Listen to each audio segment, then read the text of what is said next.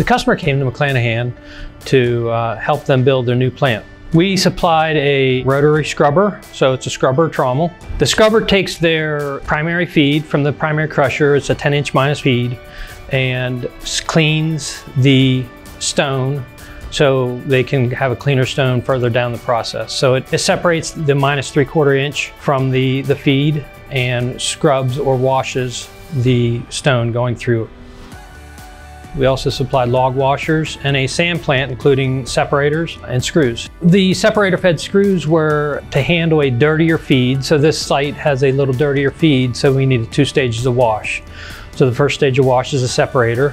The second is the screw. So the material that's a little dirtier has 2 chances to get clean and meet the customer specification. They needed to recycle their water, so we installed a 90-foot thickener on the site so that they can recycle their water and recover that for their processing. The customer is very happy with the plant. They are doing great with the plant. It's been in operation for a little over 4 years and has been doing very well for them.